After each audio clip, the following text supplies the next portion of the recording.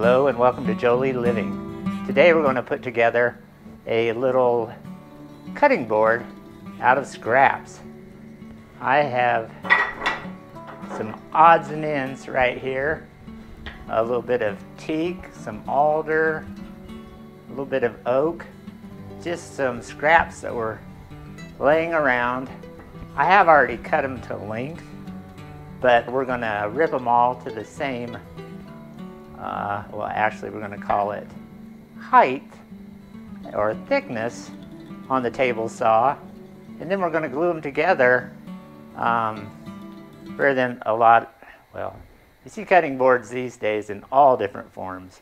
Right now we're going to make them kind of on edge grain, so they're all, we're going to be about 1.5 inches wide on the board. Almost all of them are about 3/4 of an inch thick. We're going to cut them to about 1.5 inches, and then we're going to glue them together like this, so that we'll have about 1.5 inches thick cutting board. Then we might even cut a shape into the cutting board. We'll see how ambitious we are today, but it'll be a little noisy here, but I'll move the camera around and point it to the saw, and we'll whip through these real quick and glue them up.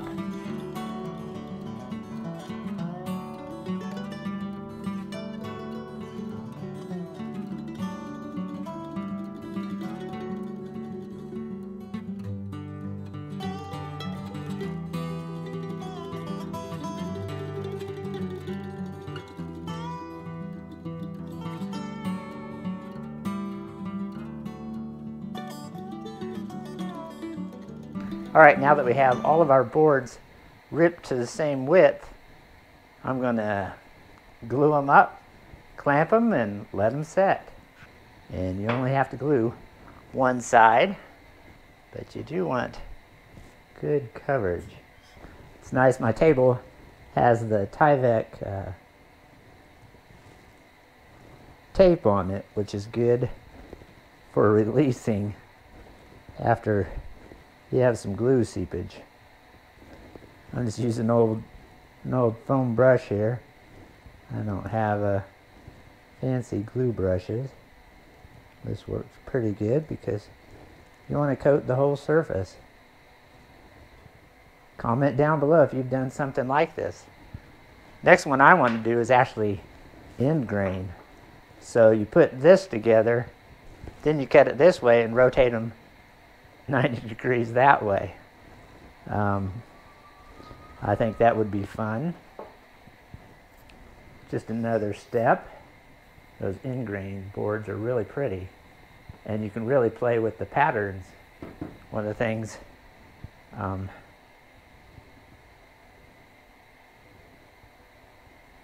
mentioned before was all the different types of woods. So they give you different colors, different richness. And you can probably hear that sound in the background. Besides the wind howling, is my propane heater going. Makes it pretty tolerable here in the shop in the winter. For the longest time in December, I didn't really want to come down. It was just too chilly. But as long as it's in the 30s outside and you have the heater going, makes for a pretty decent day. This piece of teak was from a patio chair set that had been donated to us years ago by somebody who was done using it. It was pretty weathered. We didn't do much with it. Sat around and they kind of deteriorated, but they were just knowing that it's teak is kind of nice wood. I thought someday I'd find something to use it for. All right, real close now. And the fun thing, you can do whatever pattern you want. I put the piece of clear pine in the center, then the two pieces of teak, and then 2 outer pieces of alder. I have a couple of bar clamps here I'm going to use to clamp this all together. Those are pretty inexpensive. You just buy the clamping mechanism and then get you some steel pipe. It's usually, you know, like the plumbing type pipe. And then these are easily adjusted to whatever size you need. And keeping everything flat while you do this can take a bit of work.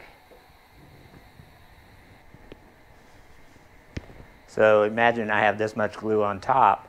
If you have that on the bottom, that would stick to whatever surface you're on. But this Tyvek tape releases from things pretty well. So we'll let that glue up overnight, and then we can plane it and cut it and do whatever we want.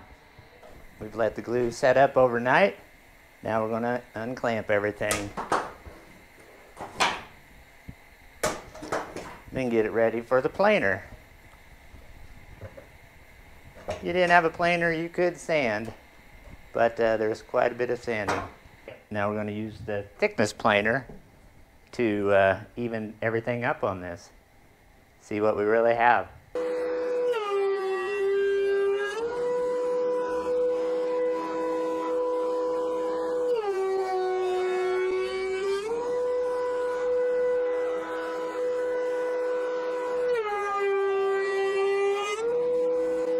Few passes through the planer, and look at that surface.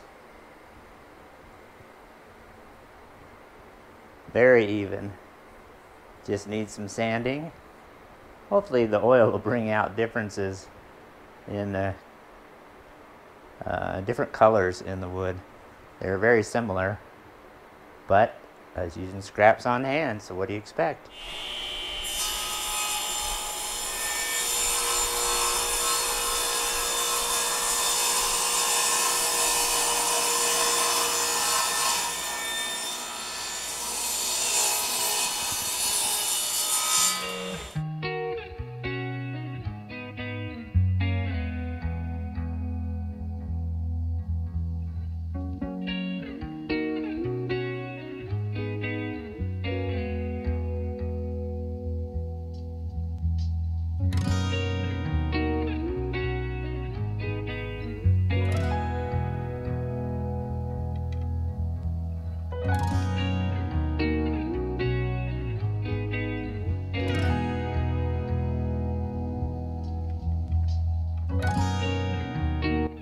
Alright, I've sanded the board with some 120 grit and all surfaces and sides, and then I next did 220 grit, and it's pretty smooth and fine right now.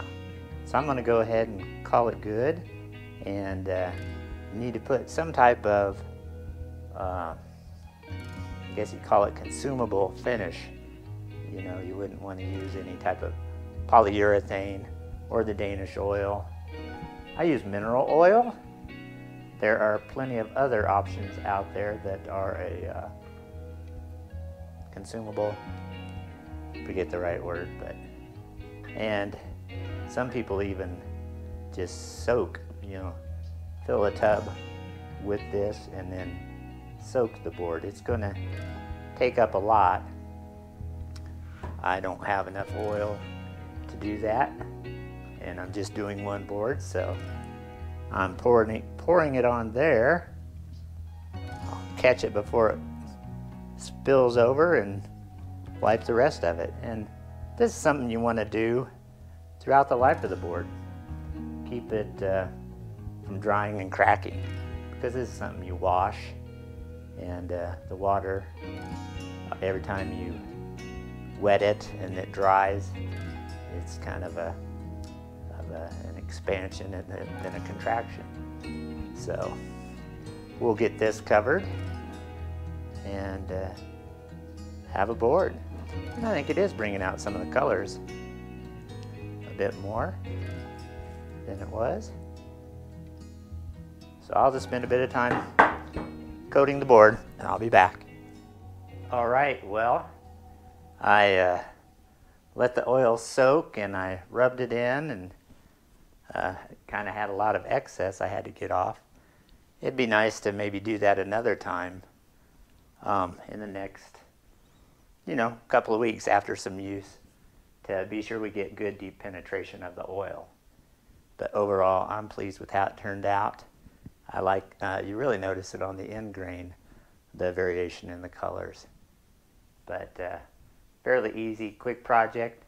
I hope maybe it inspires you to try something like this at home. Heck, you can make a cutting board out of just, one board if you had the material. But what's something is this was made just from scraps. So if you happen to have scraps laying around, it can be really anything. And then you could even, I was thinking of cutting it into a shape, but and even a heart, but it was so rectangular I didn't want to break it up into some skinny heart or a really small one. So this is where I'm leaving it, and I want to thank you for joining us at Jolie Living. It's been fun as always, and let me know any projects you've done like this in the comments down below. Give us a thumbs up and subscribe if you haven't already, and we'll see you next time. I think it's getting close to time to go snowmobiling. I can't wait. Hope all's well. Thank you. Take care.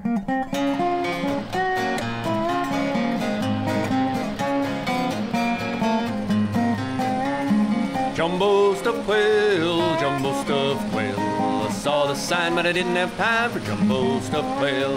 I don't know when I'll get back to West Kentucky.